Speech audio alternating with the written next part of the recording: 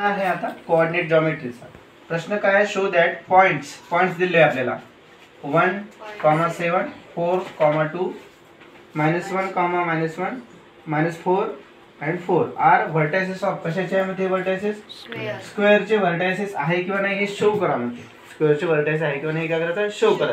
तर अशा वेळेस काय करायचं, जे कंडिशन दिली आहे पहिले लिहून घ्यायची. आता कोऑर्डिनेट्स दिले आहे, तुम्ही या कोऑर्डिनेट्सला नाव देऊन देतो. कोऑर्डिनेटला काय देतो नाव. तर लेट ए पॉइंट, त्याला पॉइंटला नाव देऊन देतो पॉइंट ए दिला. तर काय होणार याचं मग 1,7 पॉइंट बी घेतला तर 4,2 पॉइंट सी घेतला तर -1, -1 आणि पॉइंट डी घेतला तर -4,4 झाले इथपर्यंत.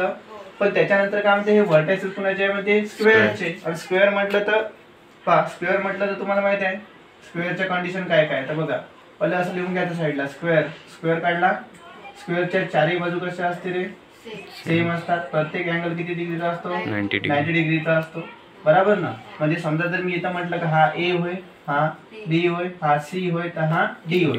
तर स्क्वेअर इज क्वाड्रिलॅटरल. हा मग लिहितो एनी क्वाड्रिलॅटरल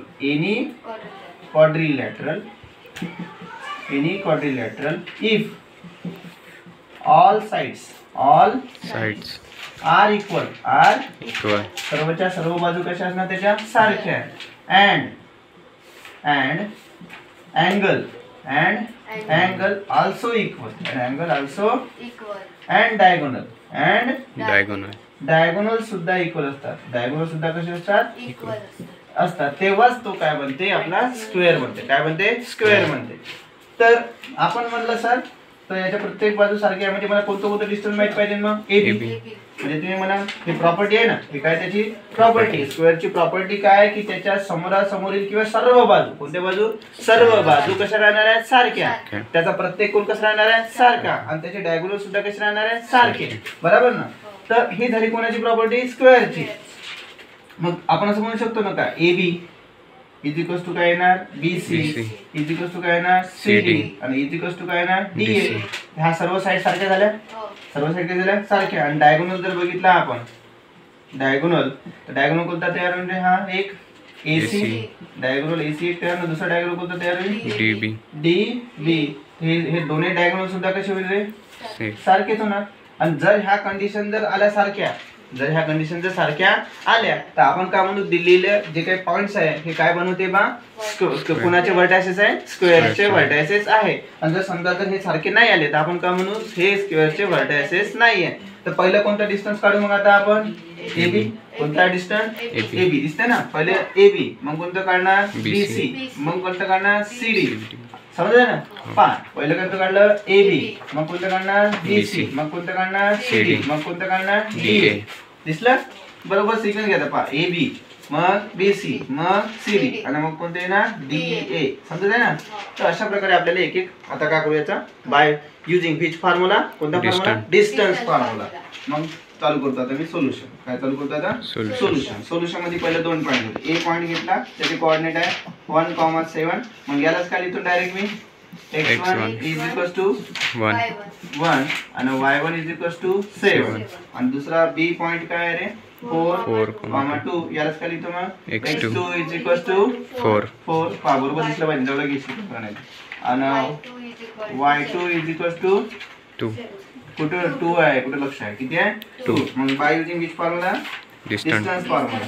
मग AB इज इक्वल्स टू काय लिहिणार डिस्टन्स फॉर्म्युला काय -x1 चा hole square plus y2 minus y1 चा होल स्क्वेअर. इथं कन्फ्युजन नाही व्हायचं, बरोबर द्यायचं. x2 ची व्हॅल्यू पहा. x2 ची व्हॅल्यू काय आहे रे 2.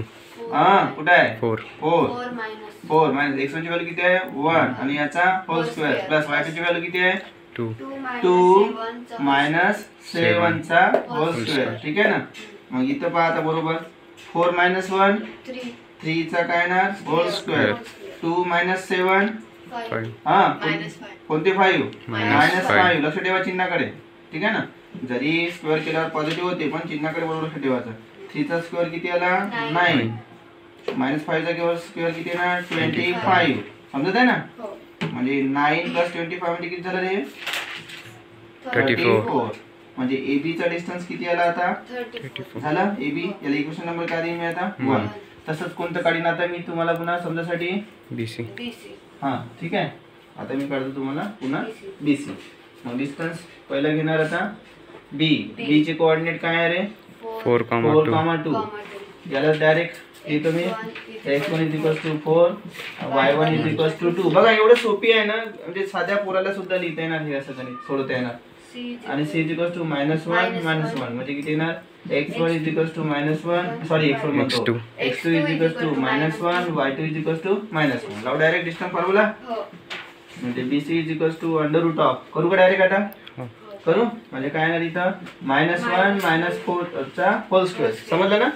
प्लस इथे करू डायरेक्ट -1 -2 येईल ना. -1 -2 समजत आहे का. हां लक्ष ठेवा आता बरोबर. म्हणजे काय येणार इथं BC = -1 -4 म्हणजे काय आलं -5 चा होल स्क्वेअर -5 चा होल स्क्वेअर प्लस -1 -2 -3 चा होल स्क्वेअर समजत आहे ना.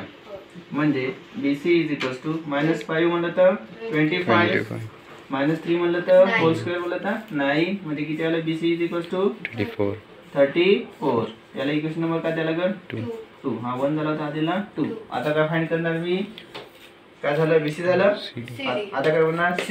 मग C चे कोऑर्डिनेट काय आहे रे C चे कोऑर्डिनेट आहे सर -1 -1 आणि D चे कोऑर्डिनेट काय आहे रे -4 बरोबर ना. याला लिहिता येणार मला x1 = -1 आणि y1 = -1 आणि इथं काय लिहिणार x2 = -4 आणि y2 = 4. मग लिहिणार मी इथं CD = करू डायरेक्ट आता पहा खालतून वरती जाऊन घ्या -4 -1 चा होल स्क्वेअर प्लस इथे काय इथं 4 -1 चा होल स्क्वेअर समजत आहे ना. ब्रॅकेट बरोबर घ्यायचा आणि CD इथे काय येणार -4 -1 हां कोणते 5 -5 चा होल स्क्वेअर कन्फ्यूज कम होत आहे. आणि इथं आहे 4 आणि हे मायनस इंटू मायनस प्लस 1 चा होल स्क्वेअर म्हणजे इथं किती आलं CD = 25 प्लस हे 25 काहीतरी चुकलं का चुकलं आणि वाटत आहे ना. इथं 4 आहे 5 इथं सुद्धा चुकायची गडबड केली सांगण्यात. कोऑर्डिनेट बरोबर आहे -4 CD. हां हे बघा साइन घेता घेता चुकवलं इथं -4 मायनस आहे इथं काय येणार -1 समजलं का. म्हणजे इथे किती येणार -4 मी तरी म्हणलं असं काम होत आहे पहा -4 समजत आहे मायनस इंटू मायनस प्लस 1 समजत आहे. म्हणजे इथे किती येणार आहे मग -3 चा होल स्क्वेअर आणि इथे काय येणार +5 चा होल स्क्वेअर म्हणजे CD = 9 + 25 म्हणजे CD = किती आलं √34. हा इक्वेशन नंबर किती झाला 3. आता कोणतं काढणार मग आता झालं कोणतं झालं AB झालं BC झालं CD झालं. आता काय करणार DA. तर D चे कोऑर्डिनेट काय आहे रे D चे कोऑर्डिनेट आहे -4 मग यालाच लिहितो आपण x1 = -4 आणि y1 = 4. A चे कोऑर्डिनेट काय आहे रे 1,7 यालाच लिहितो x1 = 1 सॉरी x1 म्हणतो x2 = 1 आणि y2 = 7. बायझिक डिस्टन्स फॉर्म्युला DA = ठीक आहे ना DA चं टाकू आपण हां खाली इथं मग याला x2 - x1 चा hole square plus y2 - y1 चा होल स्क्वेअर. x2 किती आहे रे 1 - 4 चा होल स्क्वेअर प्लस 7 - 4 चा होल स्क्वेअर म्हणजे इथे येणार 1 plus minus into minus plus 4 चा होल स्क्वेअर 7 - 4 म्हणलं तर 3 चा होल स्क्वेअर म्हणजे 5 चा होल स्क्वेअर प्लस 3 चा होल स्क्वेअर म्हणजे 5 चा होल स्क्वेअर 25 प्लस 9 म्हणजे किती आलं हे 34. हा झाला DA हा इक्वेशन नंबर किती झाला रे 4 झाला. आता राहिले दोनच डिस्टन्स कोणते राहिले हे तर सर्व साइड सारख्या झाल्या ऑल साइड इक्वल झाल्या. आता फक्त काय चेक करत राहिलं डायगोनल. आता काय चेक करत राहिलं डायगोनल कोणता AC आणि DD. आता मी घेतो AC A पॉइंट ए चे कोऑर्डिनेट काय आहे बघा आता 1,7 म्हणजे यालाच लिहिता येते मला x1 = 1 7 आणि c चे कोऑर्डिनेट काय आहे रे -1 -1 म्हणजे x2 = -1 आणि y2 = -1. लाव डिस्टन्स फॉर्म्युला. डिस्टन्स फॉर्म्युला लावला तर काय होणार बरोबर दाखवा कॅमेरा. AC = (2 - x1 चा hole square plus y2 - y1 चा होल स्क्वेअर. बरोबर ना. बसून जा काय होत नाही. मग x2 किती आहे -1 - 1 चा होल स्क्वेअर प्लस y2 -1 - 7 चा होल स्क्वेअर म्हणजे AC = -1 -1 -2 चा होल स्क्वेअर -1 - 7 -8 चा होल स्क्वेअर. हा म्हणजे AC = 4 प्लस 64 म्हणजे AC = किती आलं रे 68. या इक्वेशन नंबर किती देणार आता मी 5 का देणार 5. आता शेवटचा टच मारतो. शेवटचा टच कोणता मारील लक्ष ठेवा. आता पहा खाली बसले बाबू थोडंसा.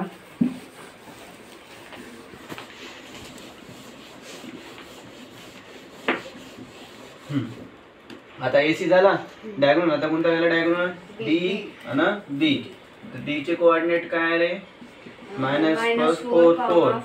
मग यालाच लिहितो x1 = -4 y1 = 4 आणि B चे कोऑर्डिनेट काय रे 4, 2 म्हणजे इथे काय लिहिणार x2 = 4 y2 = 2. बरोबर ना. मग देअरफॉर dB = पुन्हा डिस्टन्स फॉर्म्युला काय -x1 चा hole square plus y2 - y1 चा होल स्क्वेअर म्हणजे काय येणार dB = 4 - 4 चा होल स्क्वेअर प्लस y2 2 - 4 चा होल स्क्वेअर. बरोबर ना. म्हणजे dB = किती येणार 8 4 मायनस काय झालं प्लस होल स्क्वेअर. इथे घेणार 2 - 4 म्हणजे काय येणार -2 चा होल स्क्वेअर म्हणजे dB = 4 + 4 8 चा होल स्क्वेअर -2 चा होल स्क्वेअर म्हणजे dB काय आहे dB = 88 64 64 आणि हे 4 म्हणजे dB = किती आलं रे 68. इक्वेशन नंबर किती आलं 6. मग आपण सांगू शकतो ना काय सांगू शकतो from equation 1, 2, 3 and 4 all sides कशा आहे रे AB = BC = CD DA answer किती आहे 34. All sides equal all sides equal. Diagonal सुद्धा इक्वल्स आहे ना. डायगोनल कोणते आहे रे डायगोनल AC = डायगोनल कोणता आहे DB BD आन्सर किती आला 68. diagonals also equal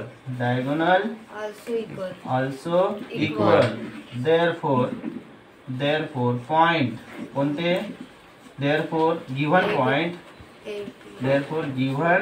point are vertices of कुणाचे Square. समजलं का hence